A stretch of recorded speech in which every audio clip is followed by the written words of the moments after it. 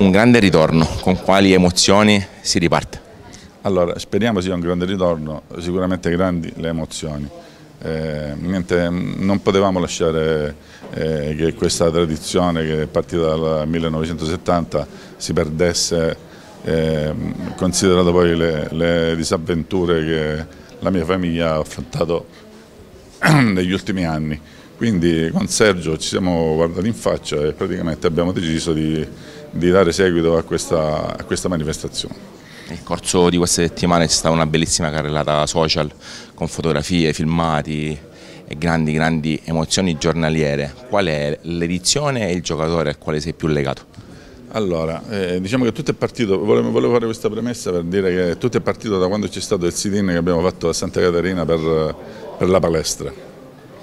E lì è scattata, diciamo, la scintilla, sono andato a casa dei miei e ho scartabellato, ho aperto tutti i cassetti per trovare insomma, quello che portava alla memoria del torneo.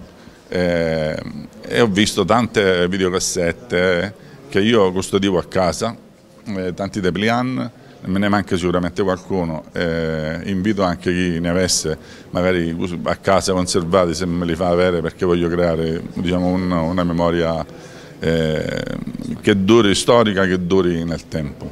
Niente, edizioni sono state tante, alcune indimenticabili come quelle che ho pubblicato sulla pagina, diciamo, che c'è sui social, con Messaggero Roma, con la EK di Atene, con il Kiev, citando squadre e giocatori sicuramente me ne dimenticherei tantissimi. Uno su tutti, diciamo, Volkov oppure Ginobili, insomma campioni che veramente hanno fatto la storia non solo del basket reggino, italiano e mondiale anche. Sarà una struttura rinnovata che ancora deve essere completata, ma è già abbondantemente rinnovata, e poi 4 squadre che hanno voglia di vincere e di risalire verso palcoscenici ancora più importanti. Dal punto di vista strettamente agonistico e da tecnico, che trofeo ti aspetti? Ma guarda, i tempi sono cambiati, allora le squadre davano tutto, vincere il trofeo era veramente una cosa eccezionale, basti vedere come Caldwell alzava il trofeo anni fa.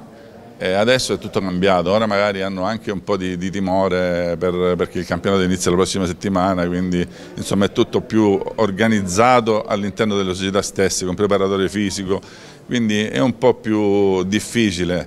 Io spero che l'agonismo ci sia, che vinca logicamente la squadra della mia città, anche se diciamo, le altre squadre sono all'altezza della Viola, perché il Catanzaro ha fatto un ottimo roster, anche Barcellona e non ultima il Messina, quindi diciamo, che vinca il migliore per alla fine, perché è giusto che sia così.